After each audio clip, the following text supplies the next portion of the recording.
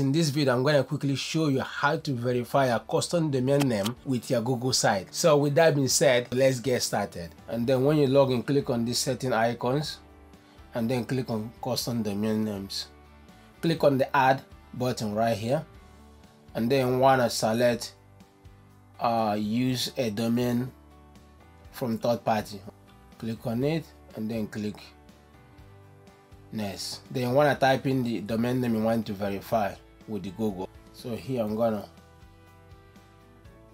paste my domain name I want to verify with Google. You're gonna paste your domain name like the www.yourdomainname.com, and then I'm gonna click verify your ownership. So click on it, and then right here you're gonna select your domain name hosting registrar. So if, for example, if we have bought your domain name from GoDaddy, you click on GoDaddy. I purchased my domain name from HostGator and it's not listed anywhere here. So what I'm gonna do, I'm gonna click order. So if your domain name registrar is not listed on this list, on this drop down here, then you might want to just click on the order. All right, so I'm gonna click order. So the next thing I want to do is to add a test record or add a CName record. I like using CName because it works faster than test record. So I'm going to click on add a CName record. And then what you need to do, you need to copy the first host name.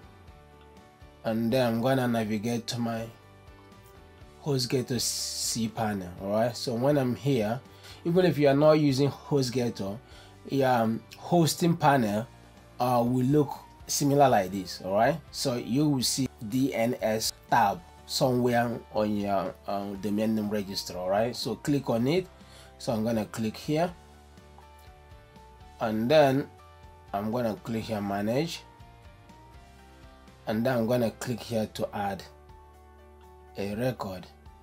So what I want to do here, I'm going to paste the first name, host name that I copied, and right here I'm going to try to rename this 14,400 to 3,600 on the TL. All right, on the type, I want to click on this drop down arrow and then choose a CName.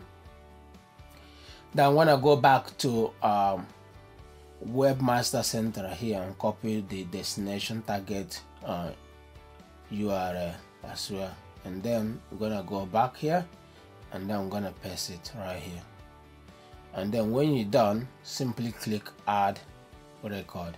You're successfully added the following CName record. The next thing you want to do now is to go back to Webmaster Center and then click verify right here. So I'm gonna click on it.